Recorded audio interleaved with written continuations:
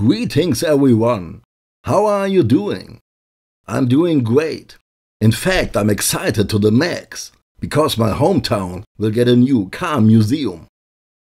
It is not finished, and it hasn't opened yet, but there are already people gathering there, because the guys put one car on display already, and it's nothing else than the Lamborghini Terzo Millennio.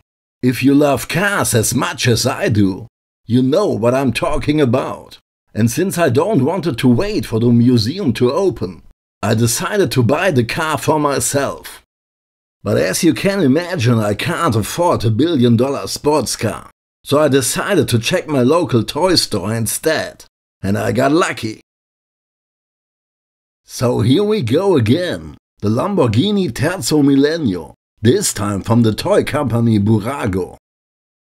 I really wonder how close this little car will be to the original. So let's open up this pretty box and have a peek inside. The company BBurago is very well known for building high-quality model cars at moderate prices.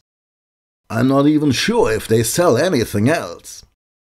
And at first glance this Lamborghini looks great too. It is a bit dusty for unknown reasons. Maybe it was sitting on the shelf for too long. I really don't know why such supercar wouldn't find a loyal customer. With the car out of the box, you only have to remove the tape that's wrapped around it. But let me tell you, that wasn't easy. Just keep in mind that this is a toy, aimed for kids. But I have no idea how any kid would be able to remove this tape. Maybe just cut it in half. I finally managed it with pure willpower. With a selling price of €14, this car is a bargain.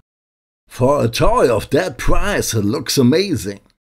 And it has all the fine details like the original car. But I spotted one difference. In the front grille is supposed to be some kind of red tow hooks. The model car is missing them. That is just too bad. Details like this are important. Maybe you are wondering about the number 63 on the little wings on the engine cover. This is not a serial number. In 1963, the company Lamborghini was founded. And that's the reason they put this little number on the car, to remind us of this special year. I have to confess I forgot to record it, but the doors can be opened. But besides from the wheels, that's the only moving parts I could find. But then again, for €14, you can't expect much. And that it is, the Lamborghini Terzo Millennio. I hope it will not take too long till I can show you the real car up close. I will go to the car museum as fast as I can, but I don't think this will happen anytime soon. Until then, I'm just glad we can stare at the car from the outside. Who knows, maybe we will meet there someday, when times return to normal.